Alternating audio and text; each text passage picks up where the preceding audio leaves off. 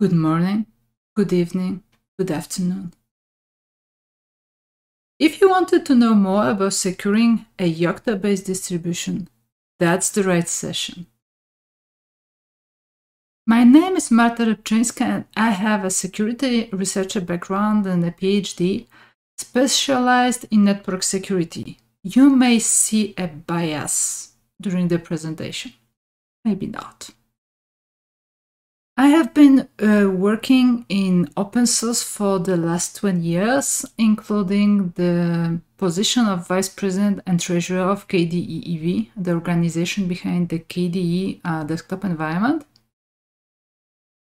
And apart of that, I've been working on hardware-related issues like kernel, porting, low-level networking, intrusion detections, and more. Currently, I'm involved in a group called OpenSSF, and especially the best practices group.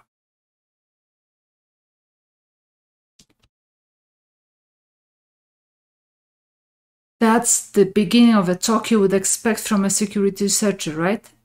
Some headings from news sites. Millions of IoT devices exposed to attacks due to a cloud platform vulnerability, or critical flaws in millions of IoT devices, or even more. You are doing IoT wrong. This one is especially funny because it shows a few issues at the same time. From my reading of the research work, the authors show first that some developers do not check error values when it comes from hardware-related functions. Of course, everyone in this audience checks error values of every function, right? And the other finding they are showing in the presentation and the research is that sometimes the hardware that is expected to give you random numbers doesn't really give you random numbers. And you should be checking if what it's giving you is actually random. This is probably less frequent that you check for that, don't you think? So there are a lot of issues reported in the media about embedded devices and IoT devices in particular. You have the issues coming from external suppliers, the cloud, for example. The code you reuse, one of the examples was about network stack issues, the libraries. You have the software-hardware interface right in the random number generator. And of course, you have your own code. That may be scary. And it could be if you try to address everything without a plan. So, today I'm going to cover a few subjects. I'm not going to convince you that you can, in 5 minutes, secure your IoT device, but I'm going to show you a few ways how you can improve the security of your embedded product in a significant way, especially using Yocto, right? So, what we are going to talk about today. We'll start with security basics of Yocto. Then we'll look in my specific use case in particular, because there are a few things that you should know about the work we do.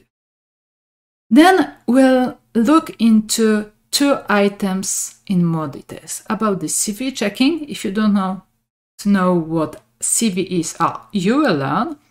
And then about the hardening using meta-security and related layers. I would like to cover also community work done by different people in the community that is currently in progress. and the next step of the work I'm planning to do. Let's get started. A security search view of Yocto. There are two main important features. The first one is that you can easily add new software. Easily, it means that you can add it with all of the dependencies.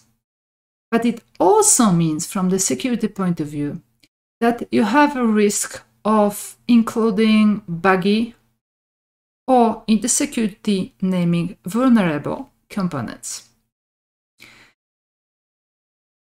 If it's easy to add, you may, by an error,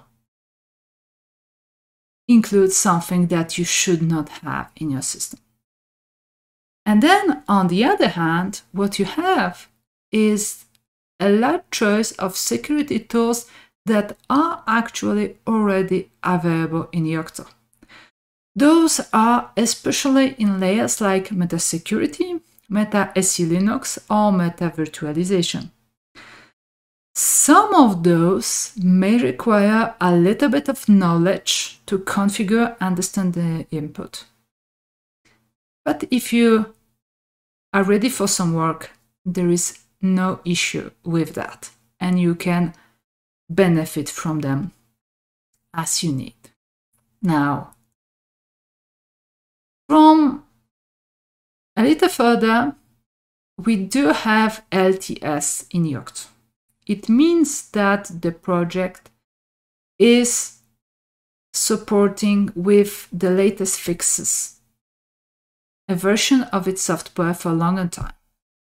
This is a new process. It has started from the Danfa release, a release that happened in April 2020, so it's 1 year and a half right now when we are recording this.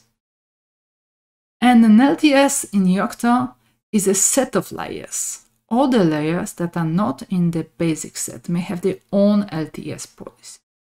The support is expected to last for at least 2 years, and it's possibly non-overlapping with the next LTS to come.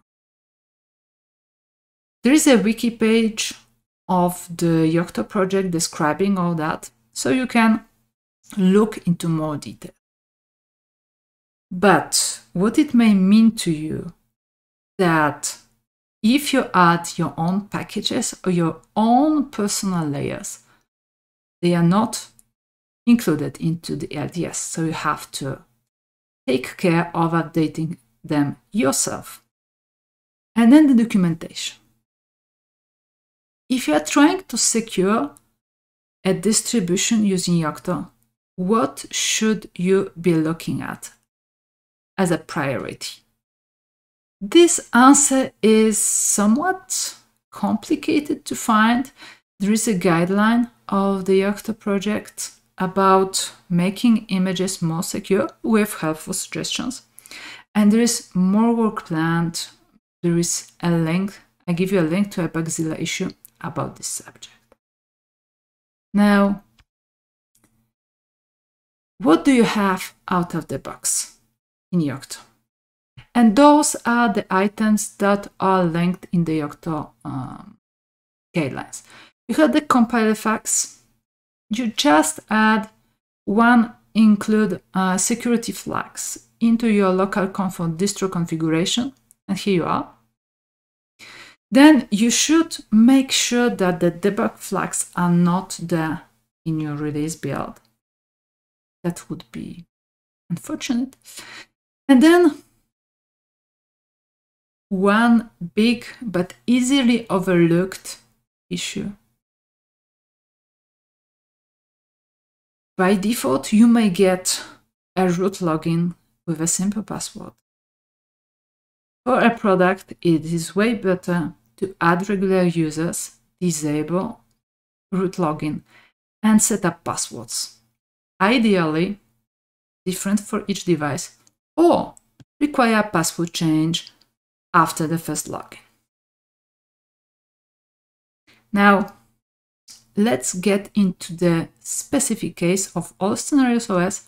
So the specific case I'm addressing, and I'm giving you the lessons learned from. So what is AllScenariosOS? It's a source-based distribution with multi-kernel, including Linux, Zephyr, and other kernels. And of course, it's using Yocto. The distribution is targeting IoT devices with a communication between different classes of devices. That's why you have the Linux and Zephyr. And privacy with security are parts of the main goals. I'm not going to spoil more, and you can learn more about the distribution from David's presentation that is also presented at ELC. From the security standpoint, we have already done security work on the distribution, and some other work is in progress. So what do we have in there? Is the hardening that is added by default in the distribution. That includes Linux kernel options, the CTLs, the compilers options. We've done some image hardening, what means removing services that we do not need, adjusting the permissions of different executables and services, in tooling, removing unneeded services yet again, and we do CVE checks. 2 items, CVE checking, Linux kernel options. That's something I'm going to cover a little bit more in the next minutes. So let's start with CVE checking. What you should know about CVEs.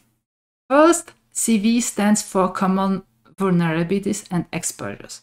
It's a base of vulnerabilities. Each has its unique name, so you can search easily. And the vulnerabilities have the name in the format CVE, year, and then some digits. You can find more information in the typical places, like Wikipedia, and you can also search the CVE database. What it contains. You have the ID, of course, you have a description, you have the product name, the vulnerable product name, of course, you have the versions of it that have the issue. You will have the score of how serious it is, and you will get some references, links to resources like the mailing list posts describing the issue. And yet again, you can search them. Now, how it looks like. Yeah, in this example, I'm searching the database for glibc, and you can see that we have 166 entries with the CVE numbers, the CVE IDs given.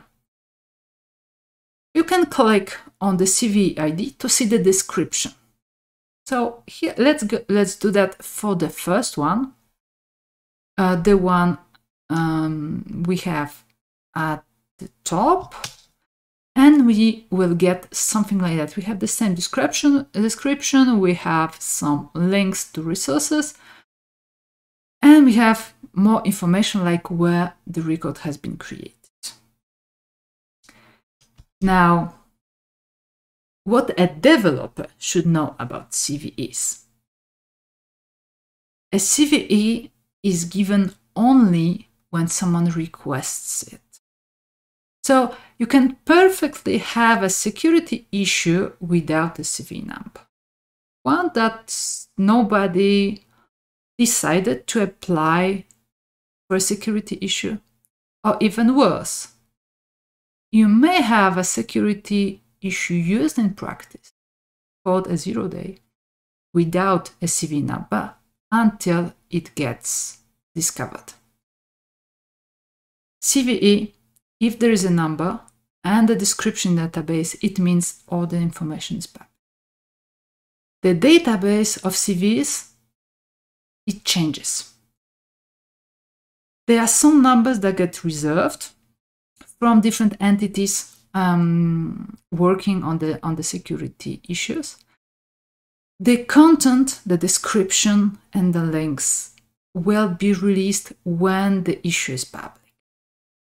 And at the beginning, sometimes there are some mismatches, like the versions that do have the issue or not may change. There are product names that will change. And you have other databases with more information. And I would like to especially point you to the NVD database with additional information. And then we are going to look for the same vulnerability in the NVD database. It looks like that. You will have the same description, if you remember the previous one. And then you will have description of the severity. We have it something in red. You have some hyperlinks later on and even more information. If you zoom at the severity, you do have the base score, 7.5. It's pretty high. The maximum is 10. So 7.5 is a high one. And then you have a vector. The vector is telling you how the issue can be exploited. So there are decoders allowing you to understand what this all means if you are interested. And then we also have hyperlinks to different resources like the exploit, like a third-party advisory, issue tracking, the patch, multiple patches from different sources. And then you even get information about what kind of an issue it is in the weakness enumeration. You can find out that this is a null pointer dereference. And at the end, you can see the product definition called CPE in this database. And you can see that this is a glibc issue. You can take a look at the database to see for other issues. And then Yocto offers you a way to look for the pending CVEs, that the issues that are in the packages you have in your distribution. It's based on version numbers, so it doesn't really scan if you actually have the issue or if you have used compiler options that make this issue available, but it's simply checking version numbers. To use this feature, all you need to do is to add inherit CV check to your configuration, and then you build your image as usual. The tool will first download the database, and that can last a minute or two depending on your network connection, of course, and you will see the CV update DB task running. And then the check itself, if you already have the image built and you are just doing the check, it's between 1 and 3 minutes in practice, in my case. What you get from it is the log. You get a log for each recipe with the CVEs in that recipe. And at the end, you get a common log file with all of the CVEs in your image. So let's take a look at the example of the output when you build your image with the CV checker. Because you also get some warnings when you are building your image. Here, for example, we do have a few issues in the DB package. So you have a list of all the CVEs that the tool thinks unfixed in this version. And you have that information for every package. At the end, you get a report, image CV report stored in, with the complete record of your CV scan, and you have all of them for all packages. When we look into that file or in the fragment file for a specific package, we will see two types of issues. One will have CV status unpatched. Those issues are not fixed in that version, or at least the tools doesn't recognize they're fixed. In this case, we do have one of them that's in the Linux kernel. We have a description, we have the scores, we have the severity, and we can see a link so we can look for more information if we are interested into this one.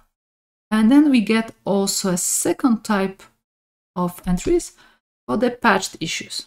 And here, if you look at the score, you can see something as bad as it could be. 10 is the maximum score, but this one has been fixed, it's patched. As a side note, quite often, very high severity issues will only require you to have a specific configuration. For example, in this case, you do have it in a specific driver. If you don't have this driver, probably you don't have the issue. It depends a little bit on the situation. Now, the CV check allows you to do quite many things. You can configure it to your needs, but I have been looking into results and I asked myself a question: how many packages in the distribution actually have reported CVs? Patched or unpatched doesn't matter, but how many of them do have a CV? And I started asking this question after I ran the CV checker on a Zephyr build. I know that Zephyr does have CV vulnerabilities, so it should be reporting something, and I couldn't find Zephyr in the output file. So I started to investigate. How many packages have reported CVs? And the result is mostly constant. Half of them. The CV checker is giving them for half of them for all of the configurations I've tested, be it mainline Yocto on master or AllScenariosOS. That is more or less the same, about half. Why? You can have two cases. Either the package does not have a CV, does not have any reported vulnerabilities whatsoever. It may be that it is really well written and there are no issues, or it's simple enough and there are no issues. But sometimes they're just horror stories. I've noticed some packages last released in 2009 that are still included, and I started wondering if we really want those packages. But the other reason for not having CVs, like it was the case of my Zephyr build, was a product name mismatch. And I started fixing those issues. They are in progress. More to come. To help finding the issues with the product names, I've wrote an extension to help the CV check and posted it. I posted the first version of it already on the open embedded mailing list. What it gives you is a similar file with similar entries. And it reports you the package name, of course, with its version, with all the products that can be attached to this recipe, and then it's reporting if for this product it can find the CVs or not. In this case, you have an example of some simple direct media layer, which has two products, And you can clearly see that one of them has CVs. So this one was added to actually correctly report the CVs. And the other, coming directly from the library name, is not getting us any CVs because it's the other name that is used in the descriptions. Then let's move to another subject. CVEs give you the situation with known issues. But security is not only about known issues. It's also about protecting your system from the issues you do not know about yet. This process is called hardening. You try to make it harder for the attacker to try to find something in your system. It has many different tools and means to do hardening, and some of them are available in the meta security. Now, meta security layer is a part of security related layers in Yocto. You have meta security, you have meta SE Linux that contains support for SE Linux basically, and you have meta virtualization that can be considered as a security related layer too, because you do have support for virtualized images. In this presentation, I'm only going to concentrate on meta security. Meta security on its own is a collection of layers and tools, and it has a number of them with an example from the master version of August 2021, when you have meta hardening, meta integrity. With meta integrity is giving tools for verification of the system image. You have parsec for the parsec specification, security compliance for checking your system, and so on. Now, typically, to add meta security or its sublayers, what you need to do is you do add the layer itself to your layers file, of course, and then you add a feature to the distro features. Attention, I'm using the new syntax that has been just merged into the master. So if you are on the older version, use the older syntax. And then you can enable new packages. For example, Linux and checksec in this case. There's a special case called meta hardening. This is not a typical layer. It's an example of hardened distribution, and it contains the fact of disabling root login, and it also gives you an easy to understand way how to do it.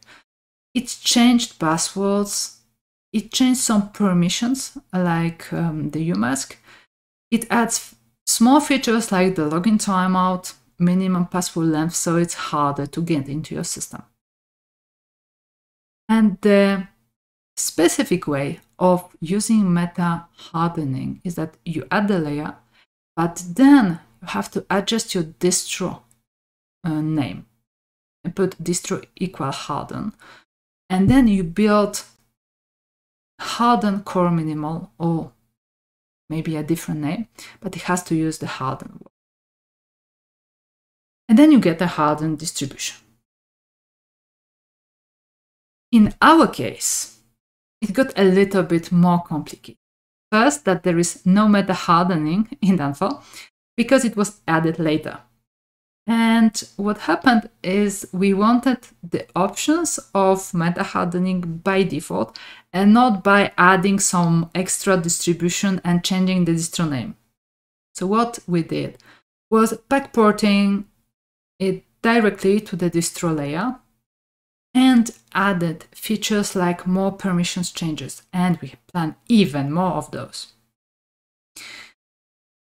In addition to that, we have a meta security and the parts of meta security that existed in Danfor added to our default layers. So we are defining right now what we are going to raise by default for the user, but we are using those tools to do a system analysis and adjust permissions and adjust our hardening options.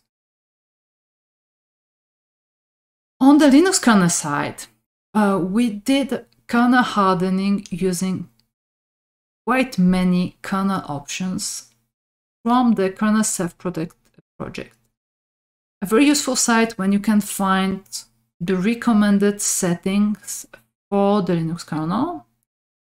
We did some changes, some additions, some modifications, certain options. We do not find them to be that necessary in our use case, and we have added some more. What we've done also is that we've added per subject hardening fragments as a hardening something .cfg in our repository, and it's all available, and you can take a look, reuse, adjust as you see fit. Currently, I see no easy way to integrate that the mainline Yocto. Maybe I'm mistaken, and maybe there's a very easy way to do so. Would be interested to know. If you want to know more about the hardening of a Linux distribution based on Yocto, there is an older presentation about securing hardening with Open Embedded Yocto project. That includes more detailed list that I covered today about the packages from meta security layers, because I wanted to concentrate on certain things. And you do have the Yocto project security wiki with the links containing interesting information. Unfortunately, some of it is a little bit outdated. Now, what do we have right now in the community, or in the Yocto community?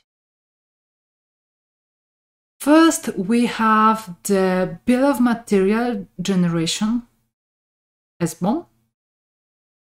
That stands for it, that has been just submitted. In short, why is software bill of materials interesting on the security standpoint? Because you have the list of packages, you can verify which issues you have.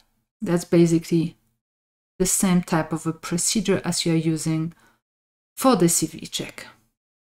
And you can also check if you have updated everything, right? You also have a request to do more security documentation. The title of the issue in Bookzilla is Add Security Configuration Documentation. So if you're interested, you can take a look here too. And there are probably more than I'm aware of. In my case, the next steps, there are quite many of them. We are planning to have secure boot and image verification added quite rapidly. That would use meta security and likely reuse work from the Ledge group of Urinaro that is also available as a Yocto layer. You can also have a look. We'll be also looking into the checks for automated package updates to be sure that with the hundreds of packages that a typical distro contains, we are not missing important updates, even if it's not reporting CV checks because, for example, there is a name mismatch somewhere. We are also working on integration of findings from our security checks with the IP policy, with the licensing information. So to do that, we found out that it would be good to have a more machine-readable output for CVE check. Currently, you have seen it's a text file that is easy to understand, but it's a little harder to parse automatically to be able to query the information for what you need. And then we have a lot of upstreaming of various fixes and changes.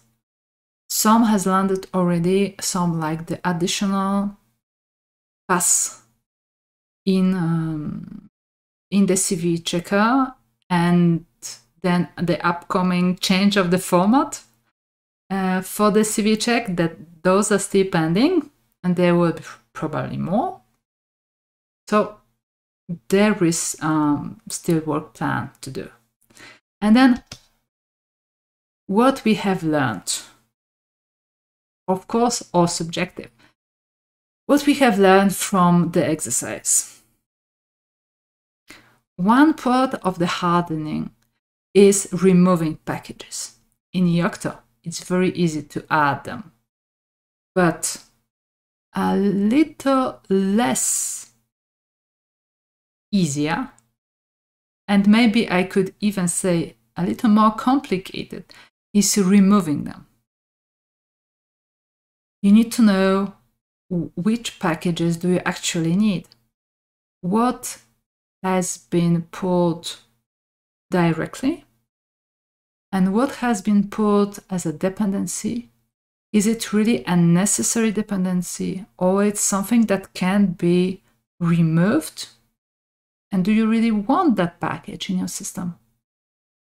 In practice, it means analyzing the dependency graph and finding out all the places the dependencies come from. It could take some time to remove a dependency. In our case, we removed the NFS dependency, and it took time to understand where it actually came from and that we can remove it actually.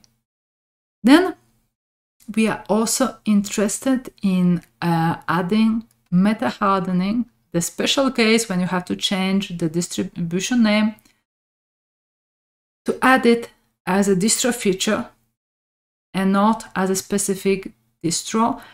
There are some traces online that was the plan at some point. So maybe at the moment you are watching this presentation, I already know more about this subject. I've told you already that we are using Danfor, but to upstream, I'm moving the changes to the master branch. There have been big changes in the security-related branches between the Danfor branch and the master branch. What is good, because it means that we get more interesting security-related features. But it also means that applying your patches and maintaining them with the two branches, it's not a trivial task. If you would like to know more about security, there are quite many security-related packages in Yocto Open Embedded. There may be packages doing exactly what you need, and they do have documentation, so you can start looking at the packages, what they offer you, look at the documentation, check if they do what you need, and then you can dig deeper into the background, into what they do, and find out more information. There are hundreds of pages of security-related information available online. So if you know what you are searching for, you can find it. Just look at the dates of the sites to be sure that you do actually look for the current information. And then we have the Open Source Security Foundation producing resources directed to open source developers. And there are different working groups working on different subjects of interest of open source developers. So you can take a look at what the group offers. That will be the end of the presentation, it will be the time for your questions and the time for discussion.